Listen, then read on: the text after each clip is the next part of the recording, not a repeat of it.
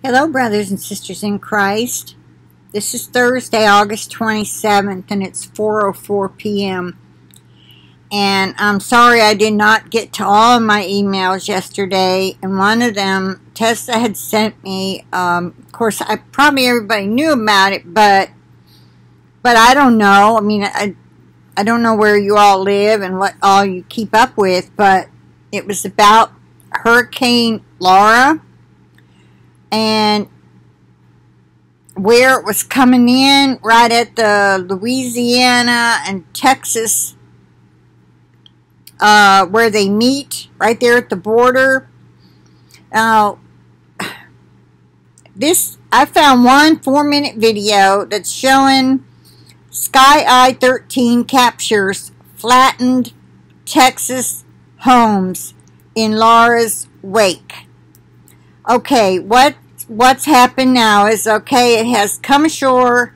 I was listening to one that had been live streamed for like 7 hours and some, and then they cut it off and uploaded it. I mean, I just think that's kind of crazy. They ought to quit and upload and then start again. But anyway, that's just my opinion. This is pretty, not so pretty. A lot of homes flattened, totally flattened right here in Texas, in Laura's wake. And she left me a comment that said she had sent me this video, or sent me a video link about Hurricane Laura, and that we need to be in prayer for everybody in its path. Well, I hope that there were people praying and that we'll continue to pray. I don't know the update on it. I saw that it wasn't coming where I live, and pretty much, to be honest, thought praise the Lord and didn't think nothing of it, which I guess was wrong. I should have made a video and asked for prayer, but I don't catch everything, and I can't really catch everything. I can't report on everything. I think everybody knows that.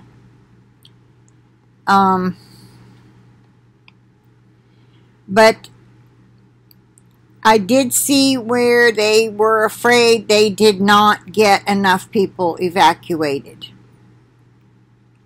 So I look at this picture of these flattened homes and I wonder, did anybody stay behind and in one of these? And did they know Jesus? So many people think they can survive these storms because they have all their life. They managed. In fact, this looks like a mobile home sitting here with another little building, maybe another mobile home, a small one attached to it. They're just sitting there, and a porch attached, perfectly intact. Do you think some praying was going on right there? Here's another one up here, shaped like a barn. That's more of like one of those aluminum buildings, but right next to it looks like a boat, maybe, that's on its side. But the building itself, don't know if it's a home, somebody's backyard building, I don't know what it is, but it's intact. But the house in front of it and beside it and beside that, flattened. Now only God can do that. And then a lot of it's underwater. These homes over here, if people were in them, they would have survived. This one doesn't have much of a roof, but the bottom structure of it is intact. These homes are intact, but right here, flat as a board, every board on the ground. This house is intact. So is this one. I believe prayer does that. Those who don't believe and stick around may end up in one of these flattened houses. I mean, there is a little bit here sticking up. Now, if that was the believer's home, that's probably where they were hunkered down. If they were praying. There is a little piece of a home sticking up here. The rest is flattened. And yeah, it's sad to think, well, what if we had prayed? What if 10 of us had prayed and it kept one person from dying and going to hell? Well, we can't think like that. I am sure there were other channels asking for prayer, and I am sure that God knows my limitations. But we can pray now for those who lost a house, those who lost loved ones, or even a pet. We can pray that they get back on their feet in due time, that God will provide in the meanwhile. We can pray those people in the shelters that I just saw a little footage about that are having to limit the number of people they let in. And there was a lady sitting there in like a folding chair. Like just...